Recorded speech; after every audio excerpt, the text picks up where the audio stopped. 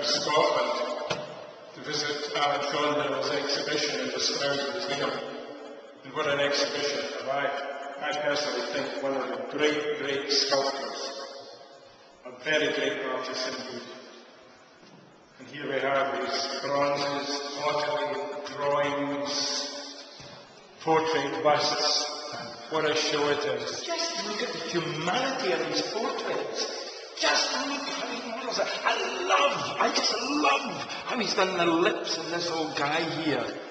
You know, I have to say, as a sculptor myself, I carve granite. I'm a carver, not a modern. How I admire this. It's just wonderful. I know an artist that would love this, Domi, but look at these ears. And Alan has actually captured a sense of caricature in the portrait, which is wonderful. Wonderful. And look at the sensitivity, the art, beautiful, great sensitivity and compassion and love in Alan's work. Wow, Alan's work is all about love.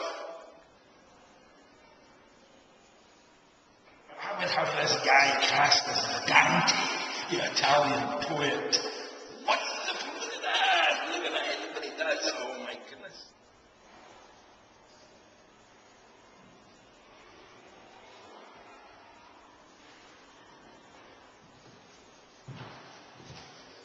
Just look at the growth of these figures, this beginning, this genesis forming. My God, when I look at this, I think of the troubles of the world. I think right now of Syria, the struggle of people, the freedom, the struggle for the passions, for the beliefs.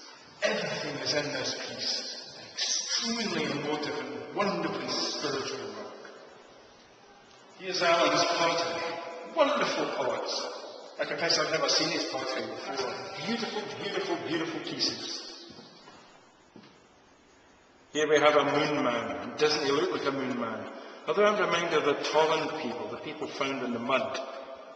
Once again, Alan's sheer diversity of subject matter and handling. Self-portrait of Alan Thornhill. Look at the drive, look at the passion, look at the attack on the paper. Look at this wee piece here, this beautiful little bronze. I don't think I've seen the act of love making so exquisitely formed. It's just beautiful. Leg over lovers. Here we have a piece called Underground, an aluminium relief casting. And just look at Alan's grasp of the human figure. The monumentality, that exquisite squatting miner there, just that back and his backside and everything. It's just so beautiful. And it's just a mastery of the figure, as it might be like to the mind. You can feel the confines of the mind. You can feel the weight of all the mountain above them. Alan also is a painter. Look at his paintings, these wonderful landscapes. Astonishing. Wonderful use of colour and brush. What a versatile artist. Struggle. The empathy with human condition. Fantastic. Absolutely fantastic. Fantastic. I'm sitting here with myself. A great guy, a wonderful human being, and I'm going to embarrass him. I'm going to embarrass him. He's just a wonderful, wonderful artist. My courage. Fantastic. And I was saying a little earlier, but then before you started the film, I was putting my hand on his shoulder and I was just saying, this is a divine moment. And it is one sculptor to the next. And this guy here, he's better than most sculptors I know. A very, very, very important artist. Full of that. Well, I should start weeping in a moment, copiously. This is why I so insistently came all the way from Scotland to make this speech.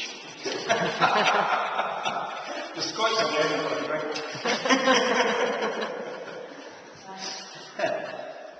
No, but it is a great privilege, really. Both these people have got up incredibly early this morning and flown all the way here in pouring rain and fog and all the rest of it. To see the exhibition. That was my priority. Actually, I wanted them to see it. But actually, to have a film made as well, it's just too much for some countries. Years and years and years and years and years and years of work.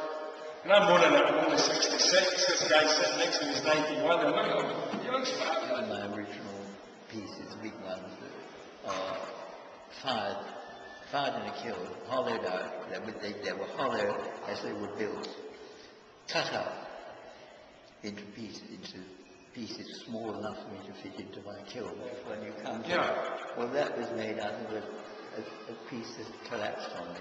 Yeah. And I made out of the collapsed sculpture on the floor, I made that one. Yeah. That's the one thing you can't do when you carve in granite. You can't sort of take a bit off and stick it on. It's impossible. You've got the edge, you guys are doing. It was this little thing here. It's called Lego Galactus because I just said to you, I have never ever seen it interpreted with such beauty, simplicity, and passion. Fantastic. This whole room is full of passion. This man here, this man here. Oh. I did the right thing, didn't I, to get him again?